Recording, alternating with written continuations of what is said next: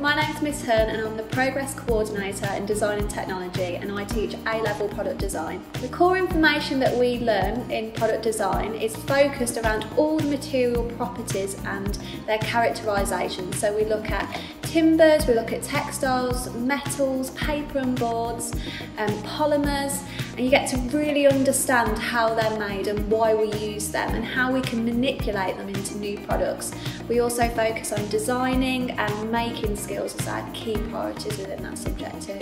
The subject is assessed by 2 final year exams. The first one is about technical principles, so about the material categories that we learn about.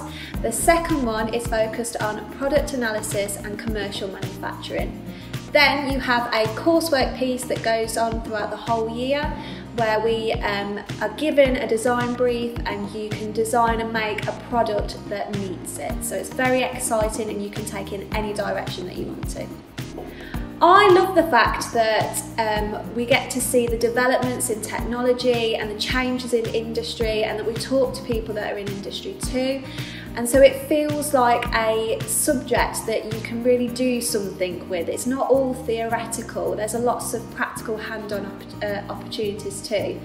I enjoy teaching sixth form because there's a level of maturity, it is more relaxed, and it enables students to really find who they are and what they're good at, and then build on those skills, and to see them develop and to see them go on to fantastic careers after, or go on to university and follow product design is such an inspirational thing, and that's what I enjoy most about sixth form.